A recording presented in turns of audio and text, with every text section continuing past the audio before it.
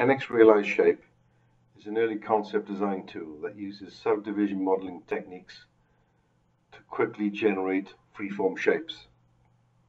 The control cage you see here, made up of faces, edges and vertices, is what allows the subdivision body to be modified into the shape required. New in NX 11 is the ability to define the work region. This can remove some of the ambiguity when dealing with a reasonably busy cage. Here you see us selecting a cage loop and defining that as the work region, which then temporarily removes the rest of the cage geometry, allowing us just to select the areas that we want.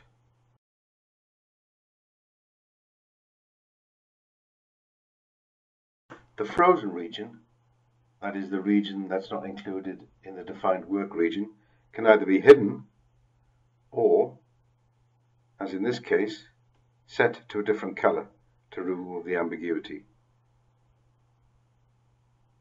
Either way, both options allow the designer to have more control of what he sees and what he wants to be able to modify.